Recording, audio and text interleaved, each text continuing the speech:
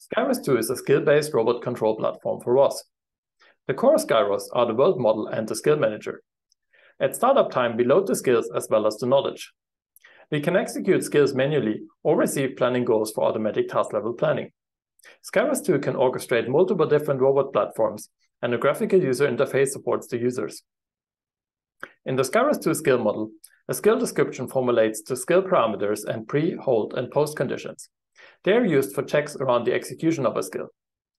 When a skill is started, the parameters for the execution are set, and it eventually leads to a state change. SkiROS2 is used in a wide variety of relevant challenges in robotics. This includes mobile manipulation with task-level planning, a dual-arm piston insertion that includes kinesthetic teaching and the vision integration, as well as improving the performance of executions with reinforcement learning.